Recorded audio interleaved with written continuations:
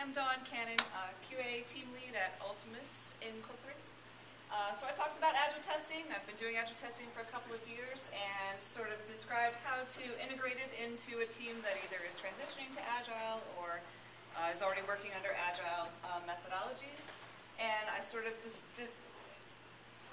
combined a list of concerns that the people in the group had, and most of them revolved around whether developers should do testing as well, how to define acceptance tests, what makes good Agile testing practices.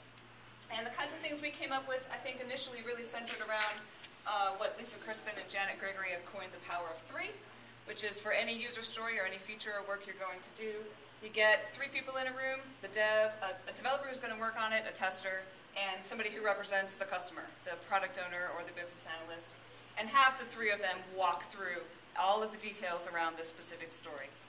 This brings out the customer acceptance criteria pretty early. The tester can ask questions that are going to help define some of these things. The developer can offer their insight into the technology behind what is going on.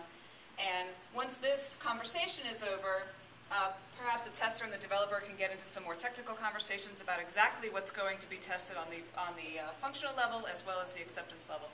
And we talked about regression testing and how that is structured and how that looks in a process. Obviously, there's unit testing, but functional and acceptance tests are also considered part of regression testing as continued development goes on. We did have a question about running regression tests and how fast they take and how long they are. And we decided that if we create suites for tests, we can have a smoke test level that runs at the CI or from the CI server. And we can sort of create bigger sets of tests that are just run not quite as frequently, but that cover more of an application.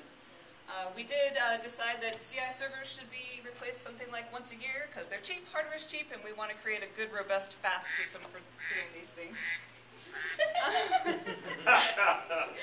And then we talked a little bit about sort of layers of testing, and I described the UA level and some of the tools that I've worked with on the UI level, Selenium, Water, Watton, SWAT, these sorts of things. Functional level, where fit and fitness come into play. Web services or data level, and the unit level of testing. So thank you very much.